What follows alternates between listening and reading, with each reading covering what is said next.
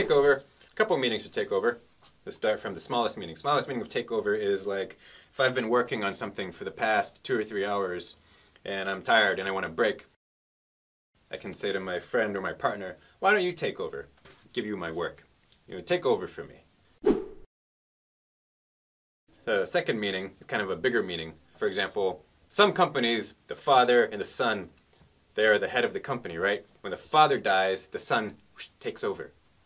The slightly bigger meaning, the son takes over the company, right? And the biggest meaning, take over, is when like a big company, company A, swallows small company B into a merger or acquisition. This is called a takeover.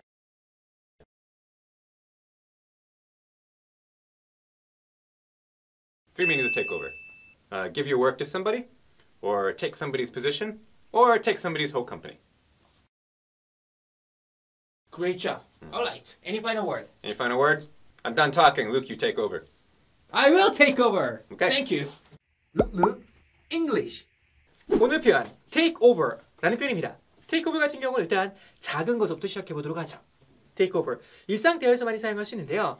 예를 들어서 어떤 친구가 일을 하고 있는데 3시간 동안 계속해서 일을 하고 있었습니다. 아, 너무 힘든 것 같아요. 그렇죠?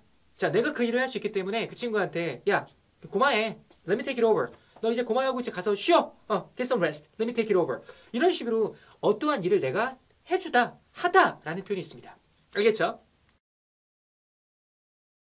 Nice work, Jay. Let me take over for a little bit. Nice work, Jay. Let me take over for a little bit. Nice work, Jay. Let me take over for a little bit. Nice work, Jay. Let me take over for a little bit. Getting pretty tired. I'm gonna have to take over soon. We've been driving for a half hour. Getting pretty tired. I'm gonna have to take over soon. We've been driving for a half hour. Getting pretty tired. I'm gonna have to take over soon. We've been driving for a half hour. Getting pretty tired. I'm gonna have to take over soon. We've been driving for a half hour. 두 번째 의미는요. 자, 일단은요. 이렇게 생각하시면 돼요. 예를 들어서 우리 아버지가 회사를 운영하고 있었습니다. 그런 다음에 이제 아버지가 나이가 들어갔고 리타이어할 나이가 됐어요. 그래서 자, 제가 그 컴퍼니를 어때요? take over 한다고 할 수 있습니다. 알겠죠? 떠맡는 거죠? What were your parents like? Were they very traditional? Did they expect you to take over the family business? What were your parents like? Were they very traditional? Did they expect you to take over the family business? What were your parents like? Were they very traditional? Did they expect you to take over the family business? What were your parents like? Were they very traditional? Did they expect you to take over the family business? 그 다음 세 번째는요. 보통 가끔 가다 보면요. 큰 기업이요. 어때요? 다른 기업을 테이크오버하는 경우가 있죠. 그렇죠? 되게 재정 상태가 힘들거나 했을 때 이 컴퍼니가 이 컴퍼니를 테이크오버. 우리가 보통 뭐라고 하죠. 그렇죠? 어떤 걸 인수하다고 하죠. 그렇죠?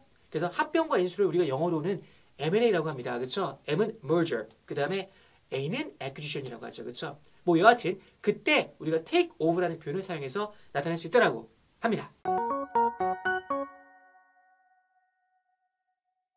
We're going to take over the world. We're going to take over the world. We're going to take over the world. We're going to take over the world. We're going to take over the world. Just don't let it take over your life.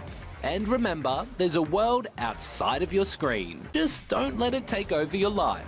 And remember, there's a world outside of your screen. Just don't let it take over your life. And remember, there's a world outside of your screen. Just don't let it take over your life. And remember, there's a world outside of your screen. Just don't let it take over your life. And remember, there's a world outside of your screen.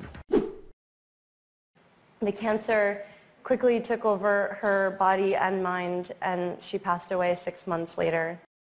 The cancer quickly took over her body and mind, and she passed away 6 months later.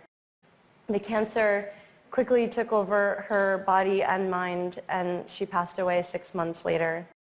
The cancer quickly took over her body and mind, and she passed away 6 months later. The cancer quickly took over her body and mind, and she passed away 6 months later. 여러분들 오늘 표현 take over 꼭 기억하고 넘어가세요. See you guys next time. Bye bye.